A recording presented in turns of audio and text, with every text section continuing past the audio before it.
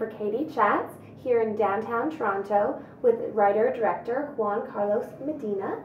How does it feel to have your feature, Painless, here in the Toronto International Film Festival? Well, it feels awesome. It's an incredible festival, and the audience is it's so alive, and I really had lots of pleasure staying in the cinema and feeling how the audience would vibrate with the movie and stuff. And I think the Torontonians are you can feel they really love movies because they're very expressive. You can hear people laughing, being scared, expressing their feelings in popcorn, and it's like they take the movie, you know, they feel the movie, and also the Q&As were really, people asked very interesting questions. It was a great experience, and also since it's my first feature, so I'm a little bit of a rookie, you know, and I was happy that. To have this kind of kindness, you know, of the audience. And also the theaters were packed. The 2 screenings that we had, the theaters were packed. I was really amazed. Did you have any audience reactions that took you by surprise that maybe you didn't expect?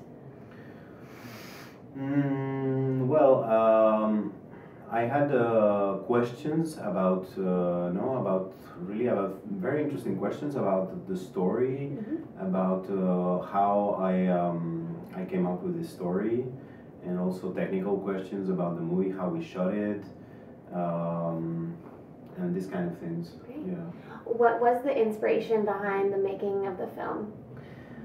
Well, it was 2 things. It was wanting to make a movie about how the past, how the history of a country, of a society can affect its present, and also in the same time how your ancestry, your parents, your grandparents, their experiences, their lives can affect yours, even if you don't know that that you're related to them. Because this story, part of this story is about a guy who finds out that he's not his parents' biological son, that he comes from somewhere else, and so he goes on a quest to find his real parents and where he comes from. And in doing so, he uncovers a historical secret, which is a dark secret about a very dark time in Spanish history, and so that's where the story about the insensitive children kicks in, which it's a story. The disease exists really. It's called Nishida syndrome, or insensitivity with anhidrosis syndrome. And in this movie, it gave me the adequate treatment for to introduce all these themes about that I wanted to treat, about how we cope with pain, how we cope with suffering, to be human beings, basically. Have you always been a big fan of the horror thriller genre?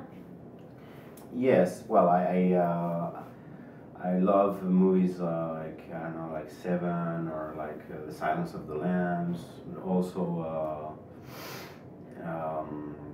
for instance,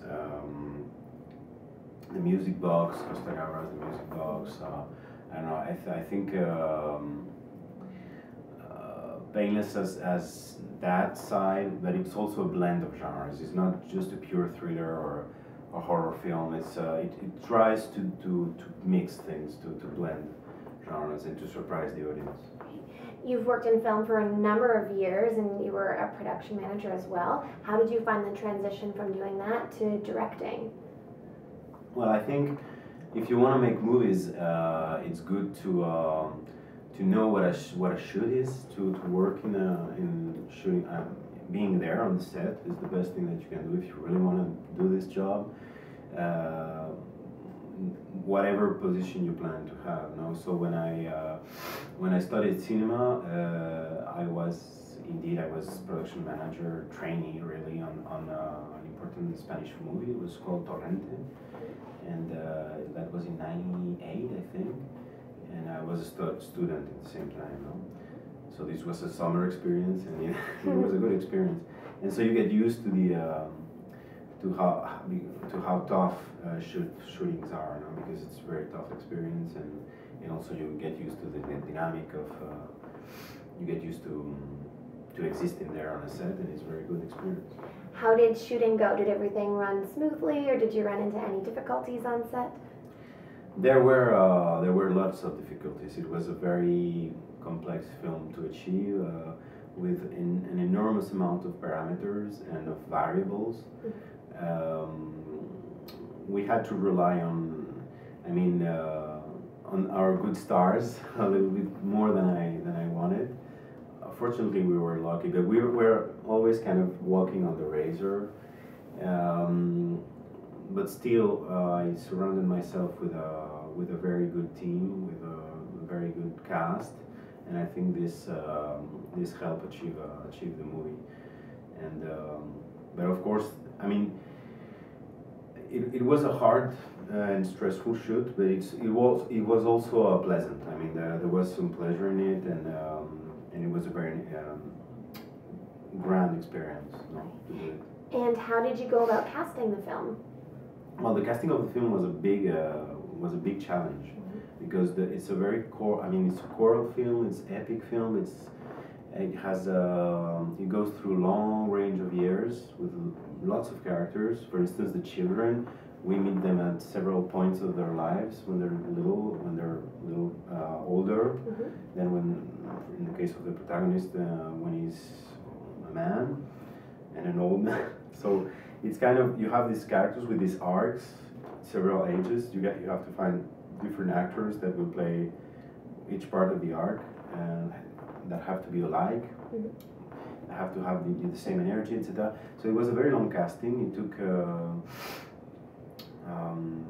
5 months, something like that. It was long casting, and of course, very laborious, very difficult. We had to, because a lot of small parts, etc. So sometimes we had to put a lot of effort in finding a person that would do only one scene with 2 lines, but it still had a very important role in the movie to make a sequence work. So yes, a lot of work for this casting. Yeah. And where's the best place to find out more information on you and on Painless online? Online? Ooh. I'm not sure I can. Maybe the Tiff website or IMDb? Yes, probably the Tiff website and IMDb are good places to find information. Okay, Is well, that okay? yes, absolutely. Thank you so much. Congratulations, and enjoy the rest of the festival. Thank you. Thank you. I'm Katie Uhlmann reporting for Katie Chats here in downtown Toronto.